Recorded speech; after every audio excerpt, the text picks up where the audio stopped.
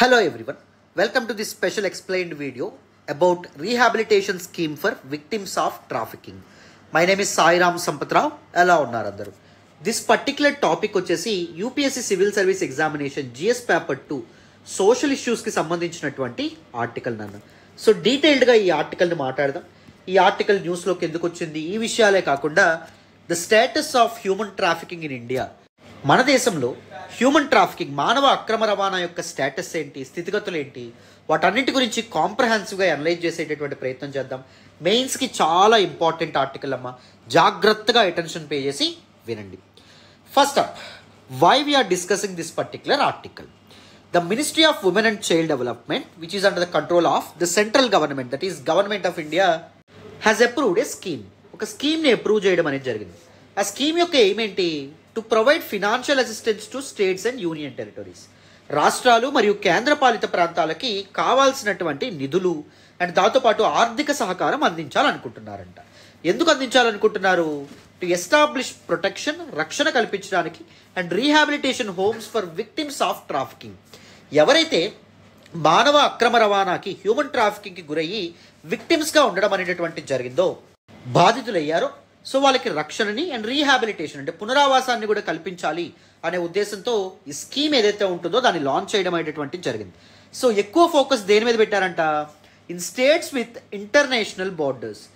ఏ రాష్ట్రాలైతే వేరే దేశాలతో border share చేసుకుంటున్నాయో, అంతర్జాతీయ సరిహద్దును కలిగి ఉన్నాయో, సో ఆ రాష్ట్రాల మీద ఎక్కువగా ఫోకస్ చేద్దాం అనుకుంటున్నారు. ఎందుకంటే almost all are international borders అనేటటువంటివి పోరస్గా ఉన్నాయి. ముఖ్యంగా ల్యాండ్ బార్డర్స్ అనేటటువంటివి పోరస్ బార్డర్స్ అంటే ఏంటి? ఈజీలీ పెనట్రేటబుల్ బార్డర్స్ అన్నట్టు, ఈజీగా బార్డర్ దాటేయగలిగేటటువంటి సరిహద్దు రేఖలు అన్నట్టు. అర్థమైందా? సో పోరస్ బార్డర్స్ వల్ల India became global hotspot for human trafficking అన్నమాట. సో మరి ఈ హ్యూమన్ ట్రాఫికింగ్ బారిన పడినటువంటి బాధితులు ఎవరైతే ఉన్నారో, విక్టిమ్స్ ఎవరైతే ఉన్నారో, వాళ్ళ కోసం, వాళ్ళ ప్రొటెక్షన్ అండ్ రీహాబిలిటేషన్ కోసం states and union టెరిటరీస్కి central government financial assistance అనేటటువంటిది ఇవ్వబోతుందంట. అది మనకి న్యూస్లోకి రావడం అనేది జరిగింది. అండ్ ఈ స్కీమ్లో ఉన్నటువంటి మేజర్ ప్రొవిజన్స్ ఏంటి? 2 మేజర్ హైలైట్స్ అనేటటువంటివి మనం మాట్లాడుకోవచ్చు. First one, financial assistance for protection and rehabilitation homes. States and union territories, రాష్ట్రాలు మరియు కేంద్రపాలిత ప్రాంతాలు ఈ ప్రొటెక్షన్ అండ్ రీహాబిలిటేషన్ హోమ్స్ ఏవైతే ఉంటాయో వాటిని నిర్మించడం కోసం సెంట్రల్ గవర్నమెంట్ ఫండ్స్ అనేటటువంటివి, కావాల్సినటువంటి ఫినాన్షియల్ సపోర్ట్ అనేటటువంటిది ఇవ్వబోతుందంట. అండ్ దీస్ హోమ్స్ ఏవైతే ఉంటాయో, ప్రొటెక్షన్ అండ్ రీహాబిలిటేషన్ హోమ్స్ ఏవైతే ఉంటాయో, they will క్యాటర్ to specific needs of victims. ఎవరైతే ఈ బారిన పడిన బాధితులు ఎవరైతే ఉన్నారో వాళ్ళకి స్పెసిఫిక్ నీడ్స్ని క్యాటర్ చేయడం అనేది జరుగుతుంది. Particularly miners and young women ఎవరైతే ఉన్నారో వాళ్ళకి షెల్టర్ని ప్రొవైడ్ చేయడం, ఫుడ్ని ప్రొవైడ్ చేయడం, క్లాతింగ్ని ప్రొవైడ్ చేయడం, కౌన్సిలింగ్ వాళ్ళకి ఇవ్వడం.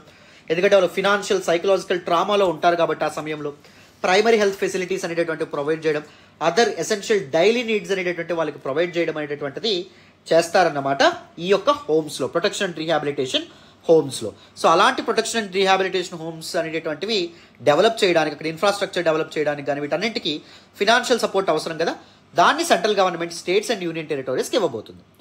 ఇంకొక ఇంపార్టెంట్ హైలైట్ ఏంటి అంటే strengthening anti human trafficking units. So human trafficking జరగకుండా, హ్యూమన్ ట్రాఫికింగ్ ఈ మానవ అక్రమ రవాణా ఏదైతే ఉందో దాన్ని నిరోధించేటటువంటి లా ఎన్ఫోర్స్మెంట్ యూనిట్స్ ఏవైతే ఉంటాయో వాటిని స్ట్రెంథన్ చేయడం కూడా. In addition to establishment of protection and rehabilitation homes, government ఇంకోటి ఏం చేసింది? Allocated funds from the Nirbhaya fund to support the strengthening of anti human trafficking units. Anti human trafficking యూనిట్స్ని strengthen చేయడానికి కూడా ఫండ్స్ అనేటటువంటివి అలొకేట్ చేయాలనుకుంటుంది. అన్ని రాష్ట్రాలు మరియు యూనియన్ టెరిటరీస్లో ఉన్నటువంటి ఆల్ డిస్ట్రిక్ట్స్లో ఉన్నటువంటి anti human trafficking units, AHTUs ఏవైతే ఉంటాయో వాటిని స్ట్రెంథన్ చేయడం కూడా ఒక లక్ష్యంగా పెట్టుకుందన్నమాట government. The funding has been extended to all states and union territories including anti human trafficking units in border guarding forces like BSF, border security force, SSP, సశాస్త్ర Seema Bal, etcetera. సశాస్త్ర Seema Bal will be under the direct control of ministry of home affairs. Central government director కంట్రోల్లోనే ఉండడం అనేటువంటిది జరుగుతుంది. So ఈ border security forces ఏవైతే ఉన్నాయో వాటి అండర్లో ఉన్నటువంటి AHTUస్ని కూడా strengthen చేయడం లక్ష్యంగా పెట్టుకున్నారనమాట. మొత్తం ఇప్పుడు 788 ఫంక్షనల్ AHTUs ఉన్నాయి, యాంటీ హ్యూమన్ ట్రాఫికింగ్ యూనిట్స్ ఉన్నాయి ఇండియాలో, including 30 with in border guarding forces like BSF అండర్లో, SSB అండర్లో 30 వరకు AHTUs అనేటటువంటి ఉన్నాయి. వాటిని స్ట్రెంథన్ చేయడం, వాళ్ళకి కావాల్సినటువంటి ఇన్ఫ్రాస్ట్రక్చర్ అండ్ అదర్ సపోర్ట్ అనేటటువంటిది ఇవ్వడం చాలా అవసరం. రైట్. ఒక పర్టికులర్ ప్రాబ్లమ్ని మనం టార్గెట్ చేయాలంటే, ఆ ప్రాబ్లం అనేటటువంటిది లేకుండా చేయాలంటే ఏం చేయాలి? ఆ ఇష్యూ యొక్క కాజెస్ ఏవైతే ఉంటాయి, కారణాలు ఏవైతే ఉంటాయో అవి తెలుసుకొని ఆ కారణాలని డైల్యూట్ చేసేటటువంటి ప్రయత్నం చేయాలి. లేదా నెగటివ్ అవుట్కమ్స్ ఏవైతే వస్తున్నాయో ఆ పర్టికులర్ ప్రాబ్లం వల్ల అవుట్కమ్స్ అయినా డైల్యూట్ చేసేటటువంటి ప్రయత్నం చేయాలి. రెండింటినీ గవర్నమెంట్ చేస్తుందన్నమాట. అవుట్కమ్ అంటే ఎవరైతే విక్టిమ్స్ ఉన్నారో వాళ్ళకి సపోర్ట్ అండ్ దాంతోపాటు రీహాబిలిటేషన్ ప్రొవైడ్ చేస్తున్నారు. అండ్ కాజెస్ ఏ కారణం చేత హ్యూమన్ ట్రాఫికింగ్ అనేటటువంటి జరుగుతుందో ఆ కారణాలని కూడా అడ్రస్ చేస్తున్నారన్నమాట. క్లారిటీ వచ్చిందని అనుకుంటున్నాను ఇక్కడ వరకు. సో ఇప్పుడు మనం ఏం చేద్దాము అంటే the status of human trafficking in India, భారతదేశంలో హ్యూమన్ ట్రాఫికింగ్ యొక్క స్టేటస్ గురించి మనం తెలుసుకునే ప్రయత్నం చేద్దాం. మెయిన్స్కి మనకి చాలా చాలా ఇంపార్టెంట్ అమ్మా, అందుకే నేను ఇంత కాంప్రహెన్సివ్గా డీటెయిల్గా డిస్కస్ చేస్తున్నాను. అండ్ దిస్ పీడిఎఫ్ని కూడా మన టెలిగ్రామ్ ఛానల్లో ప్రొవైడ్ చేస్తాను, డిస్క్రిప్షన్లో లింక్ ఉంటుంది. టెలిగ్రామ్ ఛానల్ జాయిన్ అయ్యేటటువంటి ప్రయత్నం చేయండి. ఓకేనా? మీకు explanation అర్థమవుతుంటే please do hit that big fact like button. Explanation ఎలా ఉందో కామెంట్ చేయండి. మీ ఫ్రెండ్స్ అండ్ ఫెలో ఆస్పిరెంట్స్కి కూడా మన వీడియోస్ని షేర్ చేయండి. ఓకేనా? మరి the status of human trafficking in India తెలుసుకుందామా? వినండి. So now let us look at the status of human trafficking in India. So human trafficking is actually considered as a global issue. It is not pertaining only to India. భారతదేశంలో మాత్రమే లేదు, ప్రపంచవ్యాప్తంగా చాలా మంది ప్రజల్ని impact చేసేటటువంటి ఒక serious ఇష్యూగా మనం గ్లోబల్ హ్యూమన్ ట్రాఫికింగ్ని చెప్పొచ్చు. Because it effects numerous countries and India is no exception with its large population. But ఇండియాలో స్పెసిఫిక్గా పాపులేషన్ అనేటటువంటిది వెరీ ఎక్కువ. ఎకనమిక్ డిస్పారిటీస్ అంటే ఇన్ఈక్వాలిటీస్, ఎకనమిక్ ఇన్ఈక్వాలిటీస్ కూడా ఎక్కువ. అండ్ కాంప్లెక్స్ సోషల్ డైనమిక్స్ కూడా ఉండడం అనేటటువంటిది జరిగింది. అంటే పీపుల్ రిలేషన్ అనేటటువంటిది ఎక్కువగా ఉంటుంది. పీపుల్కి మధ్య యాక్సెసిబిలిటీ కూడా ఎక్కువగా ఉండడం అనేది జరుగుతుంది. Because of the density of population అవ్వచ్చు, డిఫరెంట్ మీడియం ఆఫ్ కమ్యూనికేషన్స్ అవ్వచ్చు, మనకు సోషల్ మీడియా ఇవన్నీ డెవలప్ అవుతున్నాయి ఎక్కువగా, ఇజంట్ ఇట్? సో వీటన్నింటి వల్ల అవ్వచ్చు పీపుల్ మధ్య యాక్సెసిబిలిటీ అండ్ రిలేషన్స్ అనేటటువంటివి, ఇంటరాక్షన్స్ అనేటటువంటివి పెరుగుతున్నాయి. వీటి కారణంగా India has become a hot spot for various forms of human trafficking.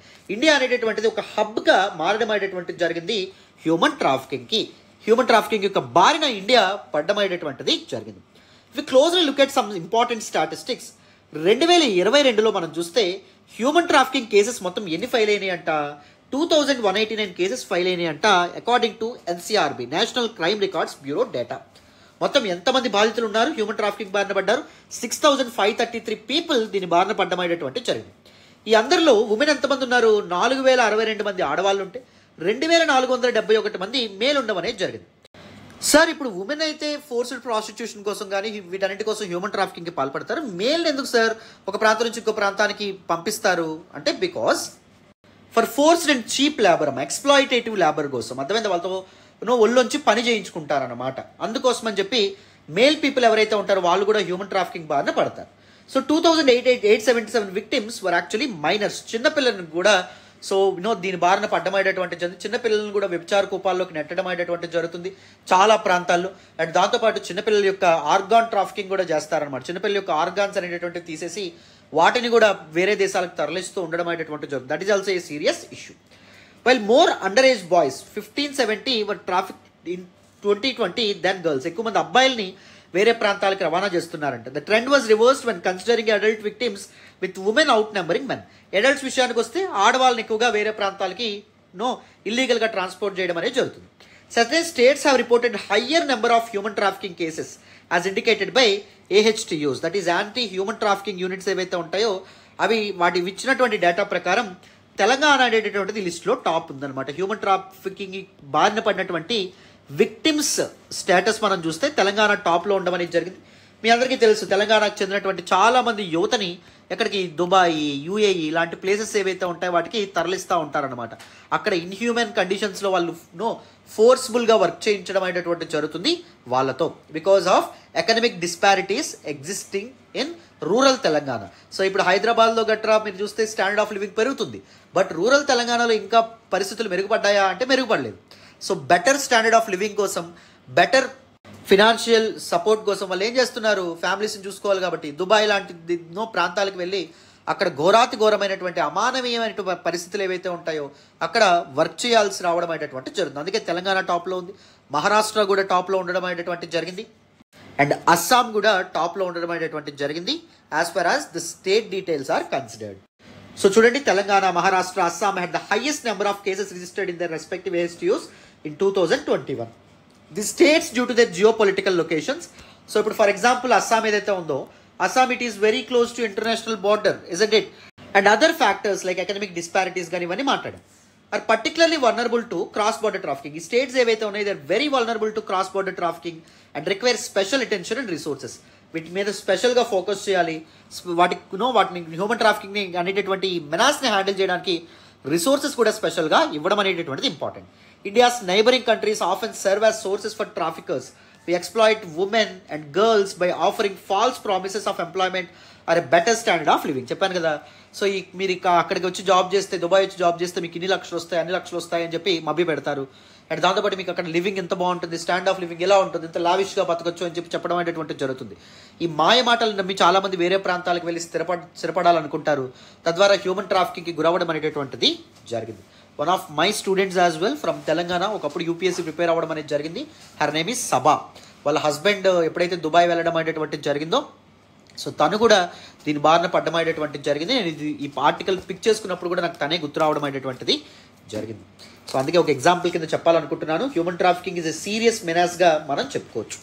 And various forms of human trafficking చూడండి. ఫోర్స్డ్ లేబర్ అనేటటువంటిది one of the very important form. అంటే ఏం చేస్తారు, బలవంతంగా పని చేయించుకోవడం అనేది జరిగింది. Victims are కోయస్డ్, pressurised are deceived. మోసం చేస్తారు వాళ్ళని into working under exploitative conditions. So ఇలాంటి కండిషన్స్లో వర్క్ చేయాలని ముందు చెప్పరు. సో అంత వస్తుంది ఎంత వస్తుంది అని మభ్య పెట్టి వాళ్ళని దానిలోకి లాగడం అనేటువంటిది జరుగుతుంది. వాళ్ళ శ్రమ దోపిడీ అనేటటువంటిది చేస్తారనమాట.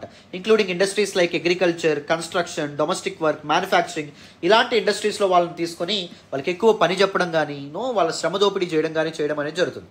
And the next form is sexual exploitation. Individuals, particularly women and children ఎవరైతే ఉన్నారో, are trafficked for commercial sexual exploitation, prostitution and pornographyలో వాళ్ళని దింపడానికి, వ్యభిచార కూపాల్లో దింపడానికి సో ఏం చేస్తారు, వాళ్ళని వేరే ప్రాంతాలకు తరలిస్తూ ఉండడం అనేది జరుగుతుంది.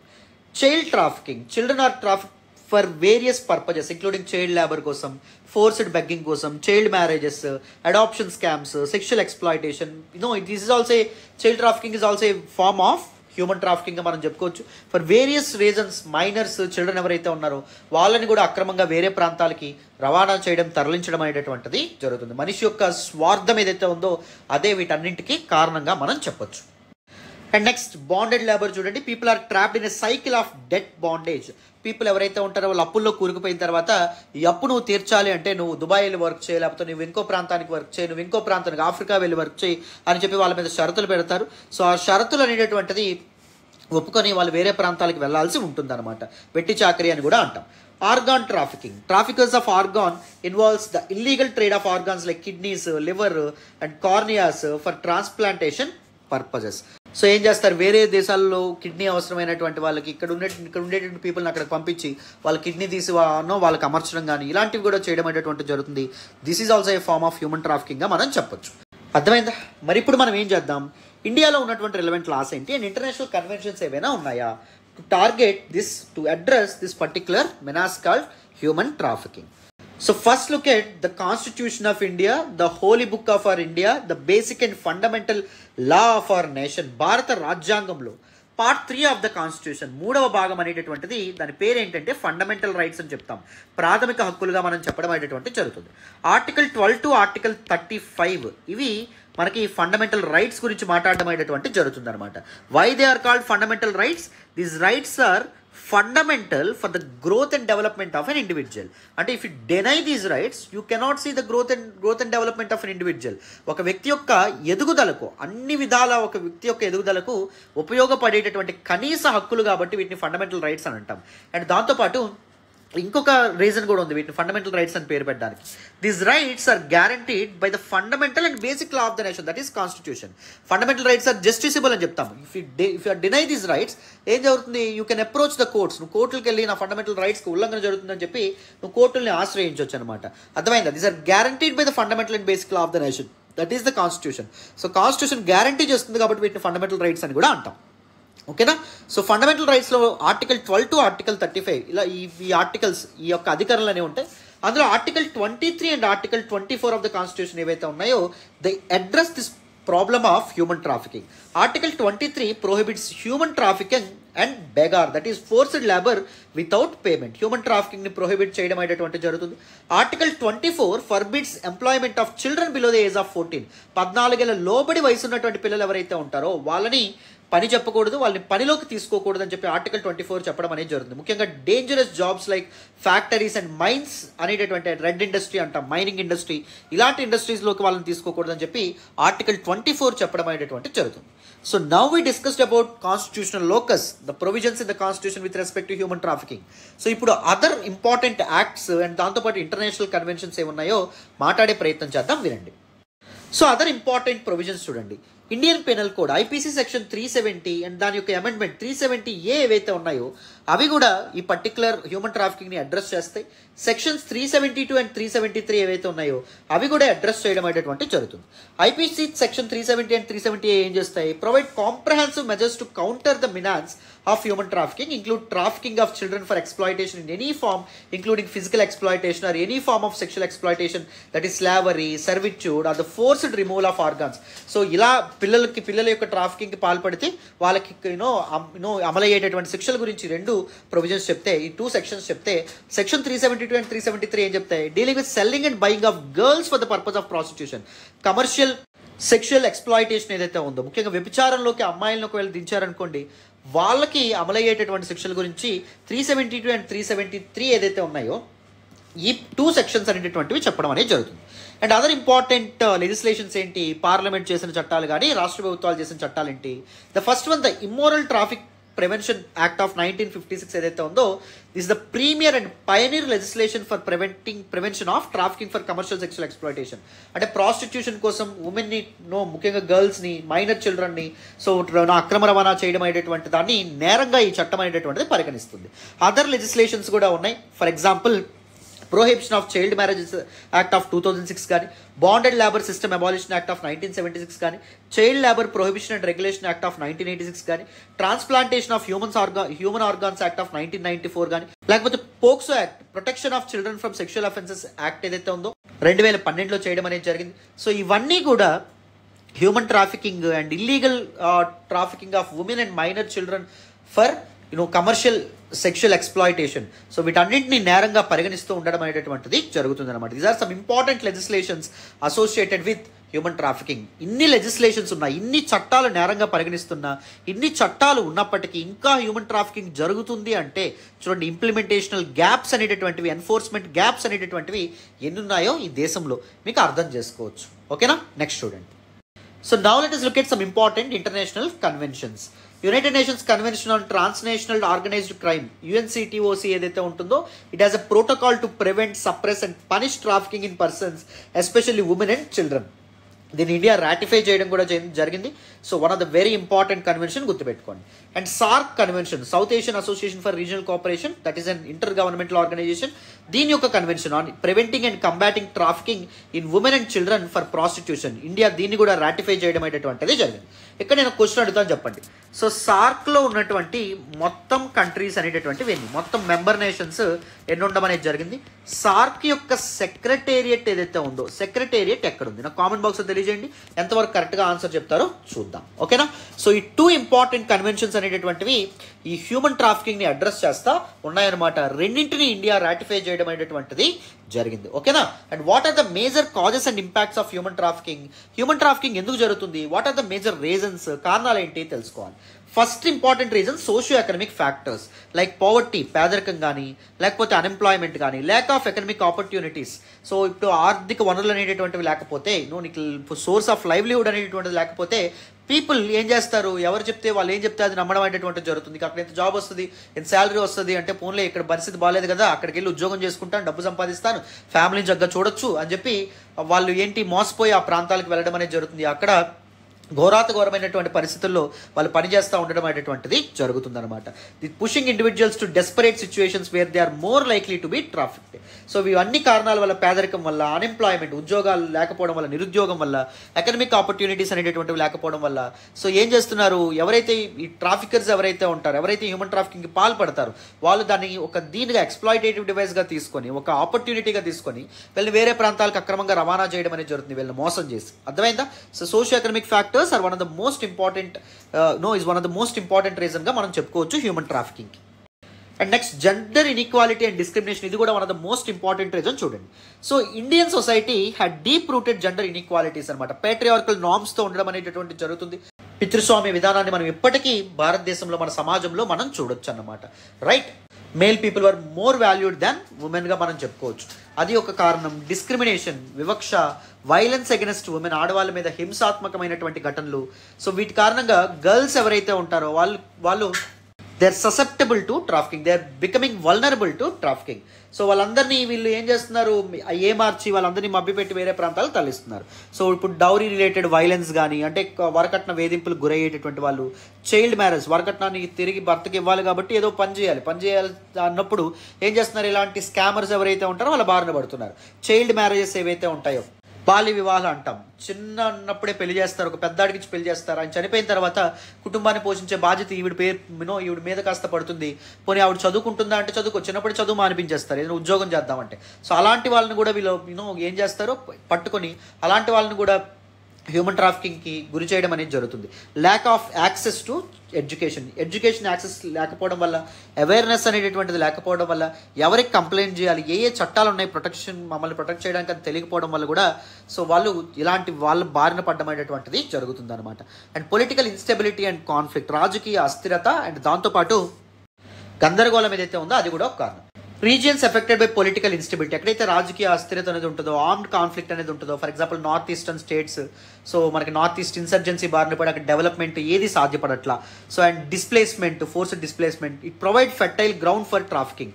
సో ఆ బారిన పడినటువంటి పీపుల్ ఎవరైతే ఉంటారో వాళ్ళు ఏం చేస్తారు, సురక్షితమైన ప్రాంతాలకు వెళ్ళాలనుకుంటారు. వేరే ప్రాంతాల్లో మరి ఏ పని దొరుకుతుంది, వీళ్ళకి ఏ పని దొరుకుతుందో తెలియక సో ఏ పని దొరికితే ఆ పనికి ఒప్పుకోవడం అనేటువంటి జరుగుతుంది.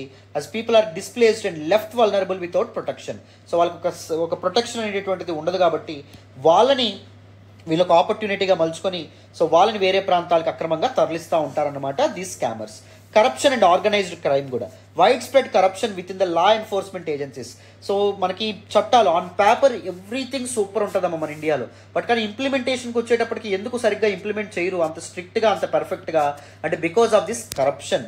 ముఖ్యంగా ఎన్ఫోర్స్మెంట్ ఏజెన్సీస్లో విపరీతమైనటువంటి కరప్షన్ అండ్ దాంతోపాటు ల్యాక్ ఆఫ్ అడ్మినిస్ట్రేటివ్ మిషనరీలో విల్ అనేటటువంటిది ఉండదు.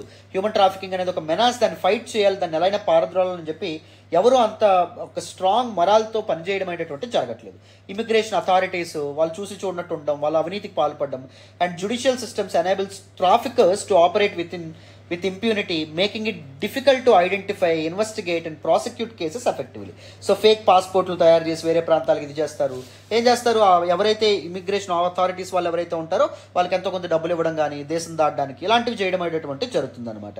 సో ఇది కూడా కరప్షన్ కూడా one of the very important ఆస్పెక్ట్గా మనం చెప్పుకోవచ్చు, one of the very important రీజన్గా మనం చెప్పుకోవచ్చు. మరి what are some important impacts of human trafficking? Physical and psychological trauma, ఎవరైతే ఈ ట్రాఫికింగ్కి గురవుతారో బాధితులు ఎవరైతే ఉన్నారో వాళ్ళు ఫిజికల్గా అంటే శారీరకంగా అండ్ సైకలాజికల్ అబ్యూస్కి, వైలెన్స్కి అండ్ ట్రామాకి గురవడం అనేటటువంటి జరుగుతుంది. సో వాళ్ళ యొక్క ఎవల్యూషన్ మీద, వాళ్ళ యొక్క కాగ్నిటివ్ ఎబిలిటీస్ మీద కూడా అది సీరియస్ ఇంపాక్ట్ అనేటటువంటిది క్రియేట్ చేస్తుంది. They often suffer from injuries, sexually transmitted infections, malnutrition, physical exhaustion, etc. So moreover, the psychological impact includes anxiety ఎక్కువ ఉంటుంది, వాళ్ళకి డిప్రెషన్ బారిన పడతారు, పోస్ట్ ట్రామాటిక్ స్ట్రెస్ డిజార్డర్ అంటే loss of trust in others. So ఒకవేళ ఎవరైనా రక్షిద్దామని support చేద్దామని వచ్చినా వాళ్ళని నమ్మే ప్రయత్నం అనేటువంటి చేయరు, ఎందుకంటే వాళ్ళు ఆల్రెడీ ఒకరి చేత తీవ్రంగా ఘోరంగా మోసపోయారు కాబట్టి. And violation of human rights, human trafficking fundamentally violates the victims human rights. Human rights అంటే ఏంటి, rights are given to humans irrespective of their place of birth are gender, age, sex etcetera. So వాళ్ళు ఏ ప్రాంతంలో పుట్టినా, వాళ్ళు ఏ దేశంలో పుట్టినా, ఏ కులంలో పుట్టినా, మతంలో పుట్టినా, మనుషులుగా పుట్టినందుకు వాళ్ళకి కనీసంగా లభించేటటువంటి హక్కుల్ని హ్యూమన్ రైట్స్ అంటాం. హ్యూమన్ ట్రాఫికింగ్ బారిన పడినటువంటి వాళ్ళకి మినిమం హ్యూమన్ రైట్స్ కూడా ఉండవు. ఇట్ డిప్రైజ్ దెమ్ ఆఫ్ ఫ్రీడమ్, స్వేచ్ఛ అనేది ఉండదు, డిగ్నిటీ, గౌరవం అనేది ఉండదు, సెక్యూరిటీ అనేటటువంటిది, భద్రత కూడా వాళ్ళకి ఉండదు. These are basic human rights. So అవన్నీ వాళ్ళకి అందుతాయా అంటే అందవు. అండ్ నెక్స్ట్ ఎకనామిక్ ఎక్స్ప్లాయిటేషన్ కూడా ఒక కారణం. ఎవరైతే ఇండివిజువల్స్ హ్యూమన్ ట్రాఫికింగ్ బారిన పడతారో they are subjected to harsh working conditions. ఒక ఇన్హ్యూమన్ వర్కింగ్ కండిషన్స్లో వాళ్ళు పనిచేయాల్సి వస్తుంది, లాంగ్ అవర్స్, ఎక్కువ పని గంటలు చేయాల్సి ఉంటుంది, little are no pay, almost pay అనేటటువంటిది ఉండదు, తక్కువగా ఉండమనేటటువంటిది జరుగుతుంది.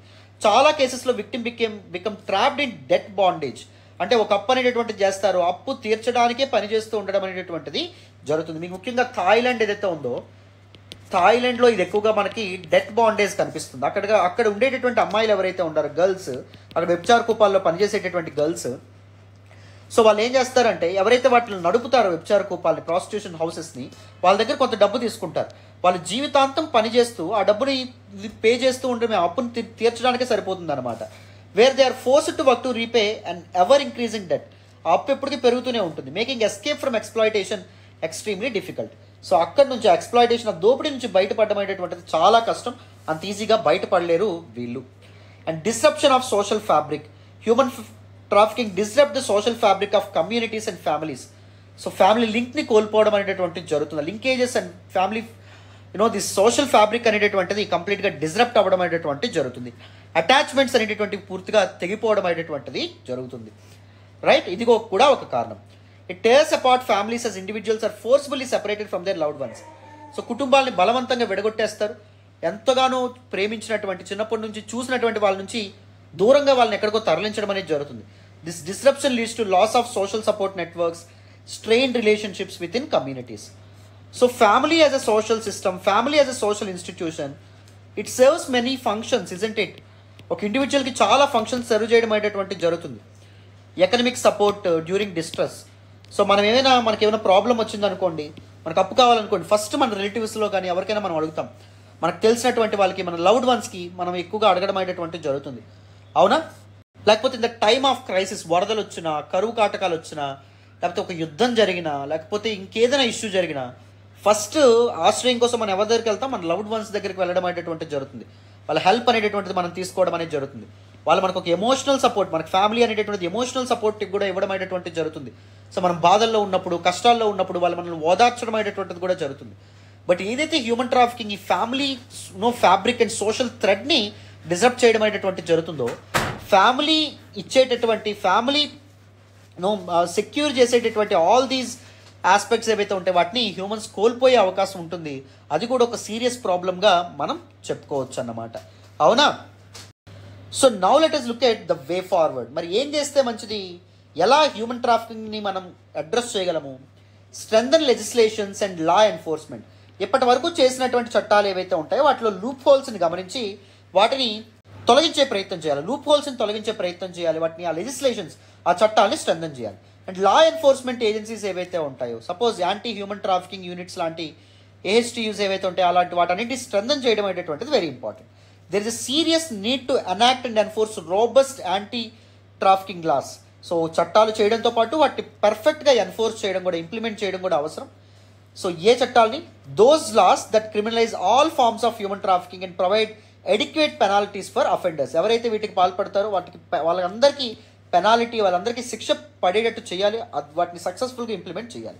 Also there is a need to enhance training programmes for law enforcement agencies, officials, judiciary and border control officers, వీళ్ళందరికీ ట్రైనింగ్ ప్రోగ్రామ్స్ అనేటటువంటి కూడా ఇవ్వాలి. Government needs to sensitise this particular issue. So వాళ్ళకి తెలియపరచాలి human trafficking ఎంత serious issue, అది ఎంత ఘోరమైనటువంటి consequences కారణం అవుతుందో వాళ్ళకి తెలియపరిచి వాళ్ళకి ట్రైనింగ్ ఇవ్వడం అనేటటువంటిది కూడా చాలా ఇంపార్టెంట్గా మనం చెప్పుకోవచ్చు. And we need to use take the help of technology as well. Technological సొల్యూషన్స్ని కూడా మనం వాడాలి. సో ఫర్ ఎగ్జాంపుల్ కోవిడ్-19 మనం ఒక ఎగ్జాంపుల్ కింద చూడండి. కోవిడ్-19 విపరీతంగా దేశాన్ని అట్టుడికిచ్చినటువంటి సమయంలో టెక్నాలజీని మనం బేస్ చేసుకొని మనం వండర్స్ సృష్టించడం అనేది జరిగింది. సక్సెస్ఫుల్గా కోవిడ్-19 మనం ట్యాకిల్ చేయడం అనేది జరిగింది. యుద్ధ ప్రాతిపదికన అడ్మినిస్ట్రేటివ్ మిషనరీ అంతా కోవిడ్-19 సమయంలో పనిచేయడం అనేటటువంటిది జరిగింది. ఫర్ ఎగ్జాంపుల్ ఆరోగ్య సేతు యాప్ కానీ, కోవిన్ యాప్స్ ఏవైతే ఉంటాయో అవి, వ్యాక్సిన్ డెలివరీకి సరైనటువంటి సాఫ్ట్వేర్స్, మెకానిజమ్స్ తీసుకురావడం కానీ మనం చాలా చేయడం అనేటటువంటిది జరిగింది ఆ సమయంలో. సో మరి ఎందుకు ఇలాంటి పెర్సిస్టింగ్ ఇష్యూస్, ఎవర్ లాస్టింగ్ ఇష్యూస్ ఏవైతే ఉంటాయో, సమాజాల మీద, కమ్యూనిటీస్ మీద తీవ్రమైనటువంటి నెగిటివ్ ఇంపాక్ట్ కలగజేసినటువంటి ఇష్యూస్ ఏవైతే ఉంటాయో వాటిని టెక్నాలజీ సహాయం తీసుకొని మనం ఎందుకు అంత చక్కగా హ్యాండిల్ చేయలేకపోతున్నాం అనేటటువంటిది కూడా ఒక ప్రశ్న. There is a need to develop advanced data analytics tools, artificial intelligence algorithms. So వీటన్నింటినీ ఇంటర్నెట్ ఆఫ్ థింగ్స్, ఇలాంటి కొత్త ఎమర్జింగ్ టెక్నాలజీస్, క్రిటికల్ టెక్నాలజీస్ ఏవైతే ఉంటాయో వాటి ద్వారా ట్రాఫికింగ్ ట్రెండ్స్ని మనం గమనించడం అండ్ పొటెన్షియల్ హాట్స్పాట్స్ ఏవైతే ఉంటాయో వాటిని గమనించడం, వాటికి ఒక సర్వేలెన్స్ అనేటటువంటిది పెట్టడం, ఇవన్నీ చేసేటటువంటి ప్రయత్నం చేయాలి. Block chain technology can also be utilised to enhance transparency in supply chains and prevent the use of forced labour in industries prone to trafficking. So different supply చైన్స్లో మనకి ట్రాన్స్పరెన్సీ ఎన్షూర్ చేయడం కోసం block chain technology కూడా వాడేటటువంటి ప్రయత్నం చేయాలి. And prevent the use of forced labour in industries. So ఇండస్ట్రీస్లో forced labour జరగకుండా అడ్డుకునేందుకు మనం technology కూడా వాడేటటువంటి ప్రయత్నం చేయాలన్నమాట. అదేవిధంగా అగ్రికల్చరల్, గార్మెంట్ మ్యానుఫ్యాక్చరింగ్లో ఎక్కువగా ఫోర్స్డ్ లేబర్ ఇంకా కంటిన్యూ అవ్వడం అనేది జరుగుతుంది. సో దాన్ని కూడా ట్యాకిల్ చేసేటటువంటి ప్రయత్నం జరగాలి. And even we can take the help from other big international players from developed countries. వీళ్ళందరి నుంచి కూడా మనం హెల్ప్ తీసుకోవచ్చు. India can facilitate international collaboration and knowledge exchange platforms to share innovative approaches, best practices. Human ట్రాఫికింగ్ని కట్టడి చేయడంలో, address చేయడంలో మిగిలిన countries ఎలాంటి ప్రాక్టీసెస్ ఫాలో అవుతున్నాయి, ఎలాంటి అడ్మినిస్ట్రేటివ్ అప్రోచెస్ ఫాలో అవుతున్నాయి, గవర్నెన్స్ ఆస్పెక్ట్స్ ఎలాంటివి ఫాలో అవుతున్నాయి, వాళ్ళ యొక్క సక్సెస్ స్టోరీస్, కేస్ స్టడీస్, వీటి ద్వారా కూడా మనం లెసన్స్ అనేటటువంటివి తెలుసుకోవచ్చు అనమాట. There is also a need to faster partnership between countries. So different countries మధ్య పార్ట్నర్షిప్స్ అనేటటువంటి మెరుగుపడాలి. Because globalisation is one thing that is responsible to increase human trafficking అమ్మ. సో గ్లోబలైజేషన్ తర్వాత మనకి 1990s తర్వాత హ్యూమన్ ట్రాఫికింగ్ విపరీతంగా పెరగడం అనేది జరిగింది.